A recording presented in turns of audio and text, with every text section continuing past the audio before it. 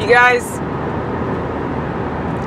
if you had to deal with what I deal with, mentally, emotionally, psychologically, you would act this weird too. Okay? I'm just letting you know.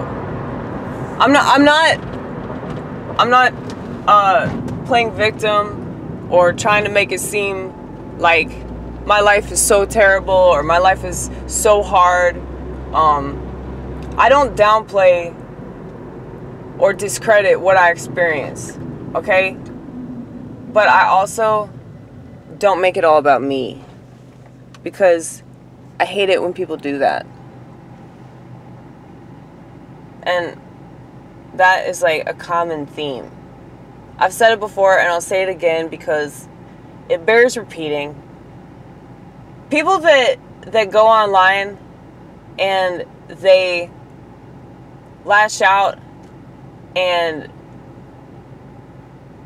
get really upset about various news stories and various tragedies and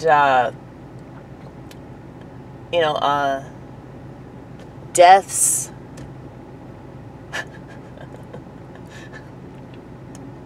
I'm not saying that people don't die. I'm saying that things don't happen the way that they say they happen. Let's just say that, okay? Let's just say that. And I've noticed that people have this habit of going online and just immediately posting their opinion about whatever tragedy, whatever death, whatever horrible thing they think happened. They just post about it immediately. And they're like, this is fucked up.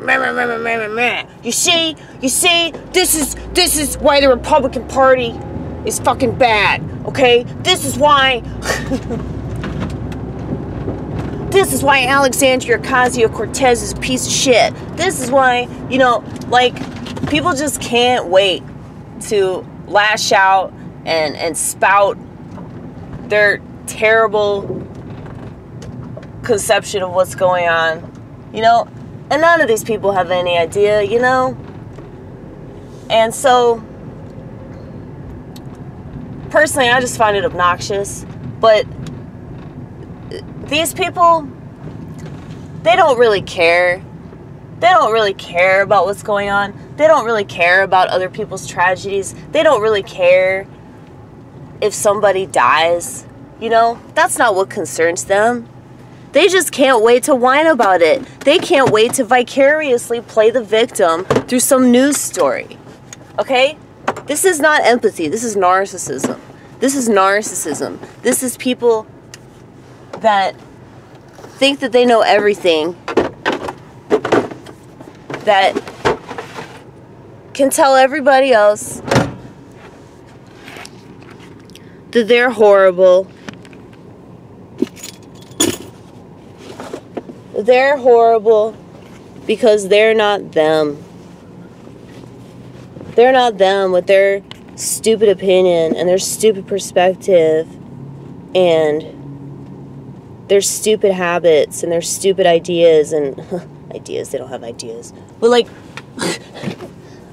I mean, it is very frustrating living in a world amongst people like this.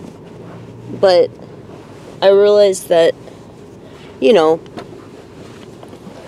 just not doing it is such a beautiful thing. Just not being on Facebook. It's like I can pat myself on the back for knowing that schmuckerberg is a piece of garbage.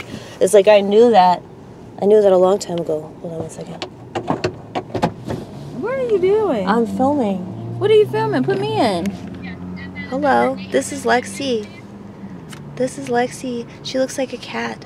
No, I don't. Yeah, you do. Okay, come on. We got milkshakes. Max is gone. Okay. We need help. Okay. Let's go. All right. Isn't she pretty? She's pretty. She's a sweetheart. She's a very smart person. I told her that. I said, she's really cool because she's one of the few women you could be honest with. I told her, I was like, you know, when I first met you, I thought you were a fucking idiot. I thought you were one of those typical, you know, Gen Z kids that just stares at their phone. But, you know, you're actually pretty smart. You know what's funny? Like, people always, like, react like they're kind of shocked that I'm that honest, but then they appreciate it. They're like, oh, wow, thanks. It's like a backhanded compliment. I don't mean it that way, though. I really mean it like, I'm being honest with you because I think you can handle it. And, I mean, she understood because she knows that the majority of her generation is exactly like I just described. So, yes.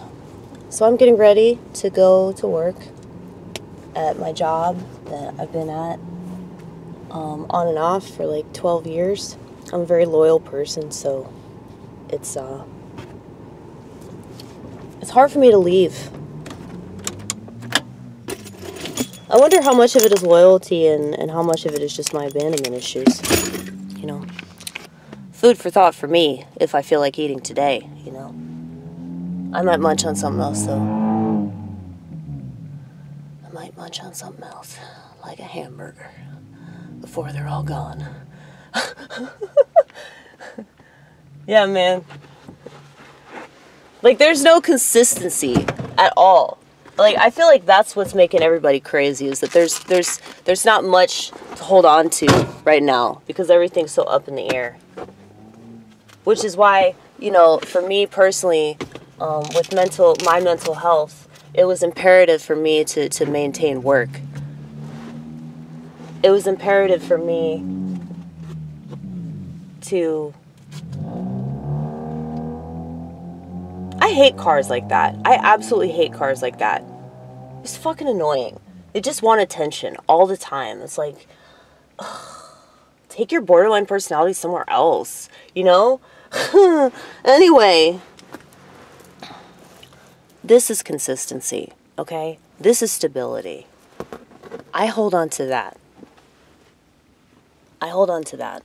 And I also try to hold on to my jobs, as shitty as they are. I try to hold on to them because it's good to have that.